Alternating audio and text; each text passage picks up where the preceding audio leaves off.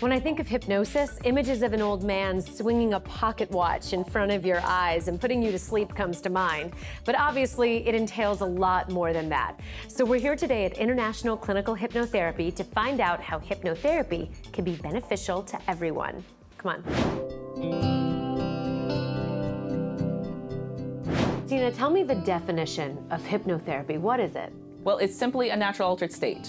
Most altered states we're familiar with are drug or alcohol induced, and this one is a natural one that people experience almost daily, if not multiple times a day. It's as simple as you driving down the highway and getting home and going, how did I get here? That zone out state is hypnosis.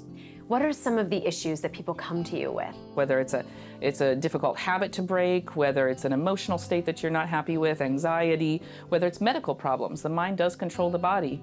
Of course, addictions and things like that as well. Weight loss, everything that you find that is standing in your way from being who you want to be really is covered by the subconscious. And tell me, how did you get involved with clinical hypnotherapy? My background is in psychology. People are spending so long in traditional counseling and talk therapy. I started to research. I'm like, well, the changes have to be made at the subconscious level. And so how do we get to the subconscious quicker to make those changes faster? Well, I have to be honest, I have a lot of road rage. Every time I get into the car, it just becomes so stressful. I would say probably 3 sessions max is the average for something like that. A nice deep breath and have those eyes closed down. That's right, for the rest of the process. And here we go.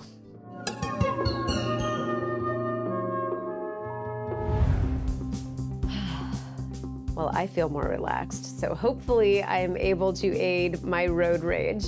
If you would like to make an appointment with Christina, you can find her online via phone or via her Yelp page by searching International Clinical Hypnotherapy.